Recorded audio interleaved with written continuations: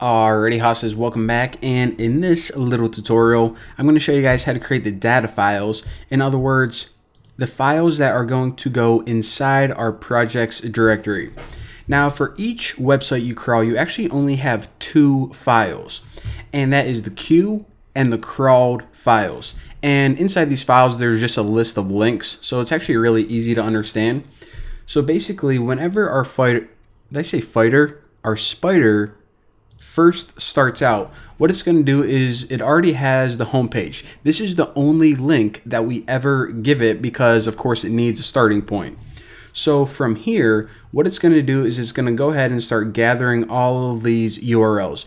Beauty, business.html, computer science.html. Again, I know that's not the actual URL, but this is just an example. So it's going to go start on this page, and each link it finds, this one, this one, this one, this Watch Now one, this Visit Android Forum one, is going to add all of those URLs to a waiting list. Now whenever it's done crawling this page and gathering up all the links, it's going to go ahead and take this URL and add it to the crawled file.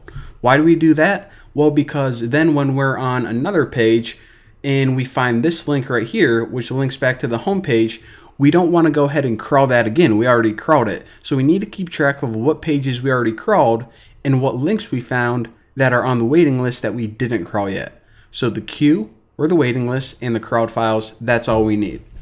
So go ahead and do this, and all right. And by the way, another cool thing I want to point out, you see how just one thread is all you need to crawl this home page? You just need one little bot to do it. Whenever we have a bunch of links, so 1, 2, 3, 4, 5, 6, 7, 8, 9, 10, let's say that we have 10 links in the waiting list. Well, it'll take, let's say that it takes 1 second to crawl a page. That means that it would take 10 seconds to crawl all of these pages. Who has time for that? I'm actually going to set up this program and make it multi-threaded, which means we're going to make a program that can crawl all of these pages simultaneously. So we're going to be able to crawl like 8 or 16 pages at once. So it's going to speed it up a bit, but again, I'm getting kind of ahead of myself. That's essentially what we're doing. So for now, I'll just say create queue and crawled files. Now again, just like the last time, you don't want to create these files if they already exist, because if they already exist, that means that your bot has already been running and you gather like, I don't know, like 20% of the website already. So you don't want to repeat yourself. You need to keep this efficient. So we'll just say def create data files. All right, now again, there are two pieces of information we need. The project name, and the project name is usually just going to be, it can be whatever the user types in, but 99% of the time it's just going to be the domain name without the top level domain, so without the .com or .edu or anything. So in this example, I'll just keep the project name The New Boston, and this is going to be the homepage URL. So again, the project and directory name are the same thing. So I just say project name. That's the first thing we need, and the second one is the base URL, and we need that because we need to give it a starting point. So the queue, I'll just say project name plus queue.text. All right, so I just want to go ahead and make a variable for the file path just so I don't have to type this every time.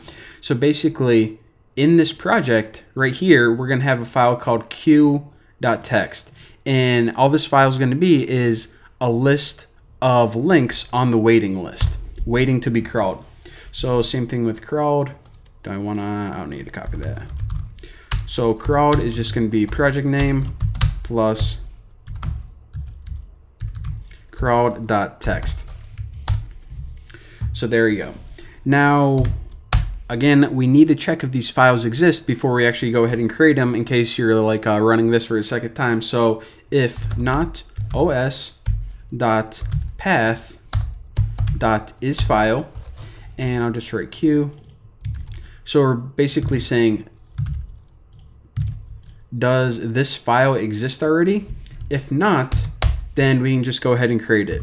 Now I'm going to make a quick little function in like just a second, and this is going to take like 2 minutes to write. All it does is it writes a new or creates a new text file. So I'll say write file, and whenever you write a file, what you need is essentially the file path, which is the New Boston Q.text. So that's the path or the file name.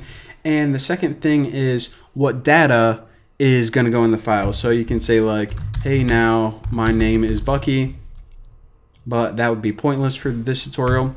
So again, whenever you create your queue or waiting list for the very first time, you don't want to empty, because then whenever your program actually starts, it's going to look, all right, what files do I need to crawl? None. I'm done. And it will be the shortest web crawler ever. So what we're going to actually do is we're going to pass it this in. So when your program first boots up, it has one URL in the waiting list, and that's your home page. So then it says, okay, let me go ahead and grab that and start crawling from there. So pretty cool. And we're going to do the same thing with crawled. So if not OS path is file. All right, now if you don't have that one created, then just go ahead and write this file. Crawled. Now again, whenever we make this crawled file, we want to make it as an empty file, nothing inside it. And that's because if we just go ahead and make it and throw URL in there, then our program is going to think that we crawled this already. But we just created the file, so we obviously didn't crawl this page yet. And again, later what's going to happen is we're going to go ahead and look at the waiting list, crawl the home page, and after we're done crawling this, then we move it to crawled. So not now, and yeah, there we go. So that's how that works. And now let me just go ahead and create this write file. Again, nothing new here. I'll say create a new file. Give myself some room here. Def write file. And again, we'll just say path or the file name and the actual data you want to write to it. And in order to create a new file, I'm just write f equals open, and you give the path, and W stands for write.